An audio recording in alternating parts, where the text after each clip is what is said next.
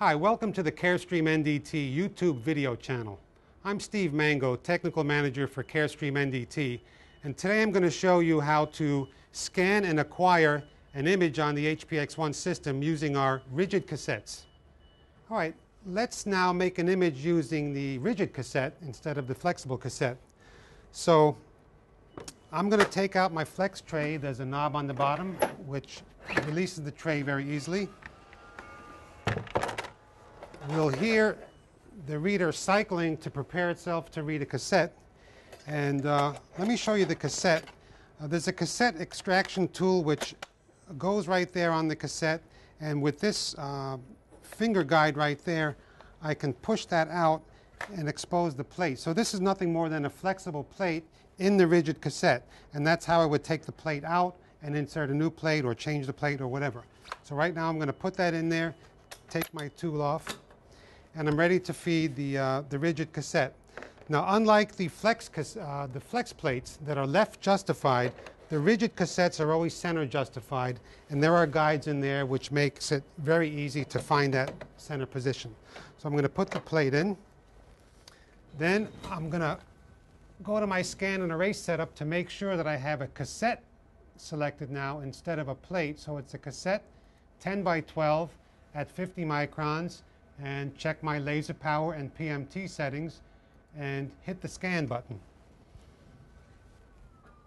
Now if we come back to the reader, you'll hear it, the motor going, pulling the plate out of the cassette. That's the loader. It takes the plate out of the cassette. It'll scan it with the laser and read it just like it would a flexible cassette. And after it's read, the software is going to ask me whether or not I want to erase it. I can make that decision at that time. I usually do unless I need to reread an image twice. And when it's all done, the cassette will pop out about that much and you know that your imaging cycle is complete. So this is a 50 micron scan. Of course, the plate is much bigger than my 4.5 by 10. It's going to take a few more seconds to get all that data scanned and acquired. And we're coming up to about another 5 or 10 seconds.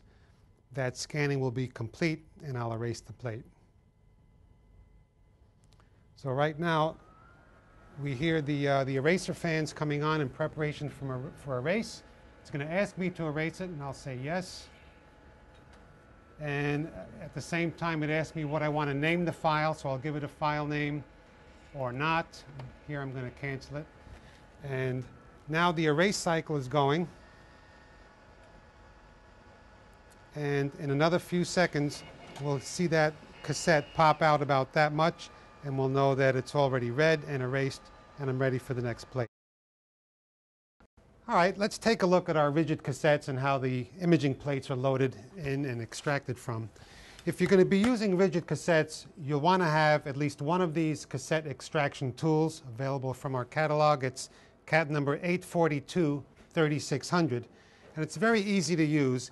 It clips on the rear of the cassette like so, and you'll notice a little finger hole right here. That is so I can put my finger in that hole and expose the plate. Once I pull the plate out about an inch, then I can get the plate and take it completely out for cleaning or whatever other maintenance, or to change it to a different plate, and push it back in. Once I push it back in, make sure that it's seated all the way, and then I just pull this top lever on the extraction tool and it comes off very easily.